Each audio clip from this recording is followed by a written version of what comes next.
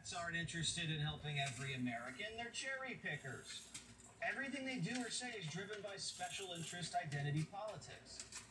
Don't just take my word for it. Look at what happened this week in smelly San Francisco. The city's overrun by homeless tent cities infested with violence and drugs.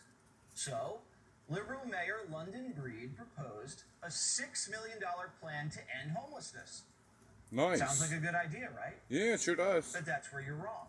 Why? That money is only for transgendered homeless people. What? Because Democrats don't want to fix the problem. Okay, I'm a woman. They just want a virtue signal. There's around 8,000 homeless people in San Francisco. A real crisis. But Mayor Breed is only aiming to save 400 of them who happen to be transgender. Crazy.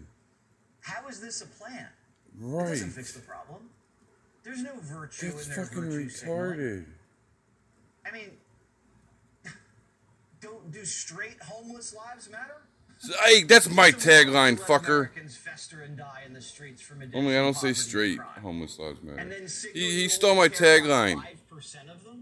You stole my tagline. Last week, the Biden administration announced